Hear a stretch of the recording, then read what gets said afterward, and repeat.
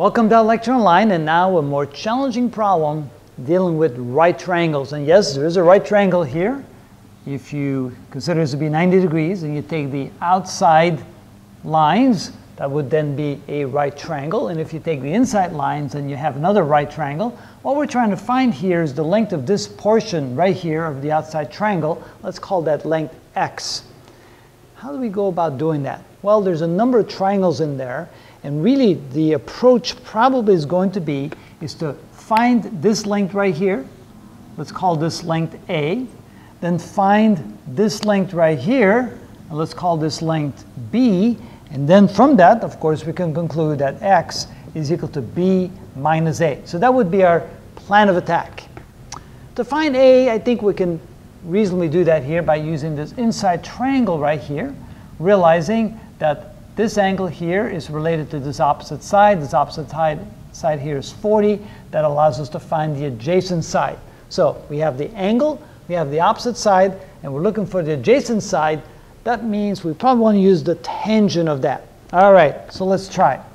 So part one, we're going to say that the tangent of 60 degrees, the tangent of this angle, is equal by definition to the opposite side divided by the adjacent side. So that's the opposite side divided by the adjacent side.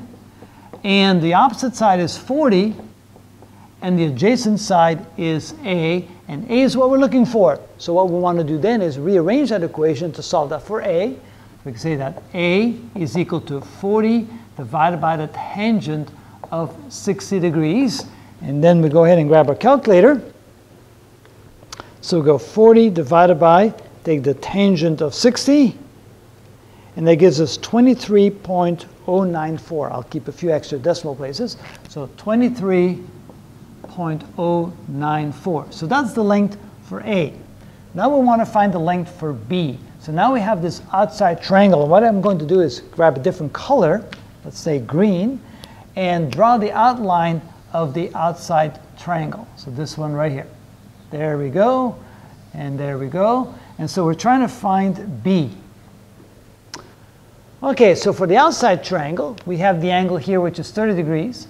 We have the opposite side, 40, and then B becomes the adjacent side for the green triangle. So now, to find B, we're going to use the following technique. Again, we have the opposite side, we don't know the adjacent side, and we know the angle. We use the tangent again. So in this case, we say that the tangent of 30 degrees is by definition equal to the ratio of the opposite side divided by the adjacent side. And the opposite side is, in this case, 40 as well, and the adjacent side in this case is B, which means that B is equal to 40 divided by the tangent of 30 degrees. And then again, we grab our calculator.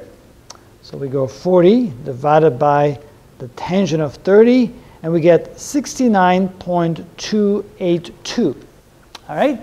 So that's 69.282. And then we said that x is b minus a. So since x is b minus a, b is 69.282 minus a, which is 23.094.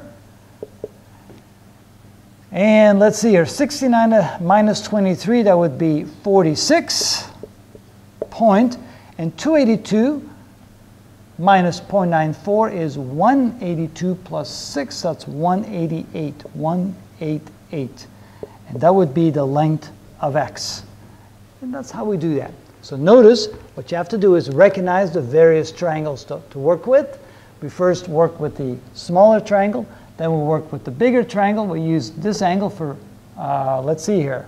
No, we couldn't use that angle for the first triangle because we have to use this angle. So we use this angle here for the first triangle. We use this angle for the second triangle.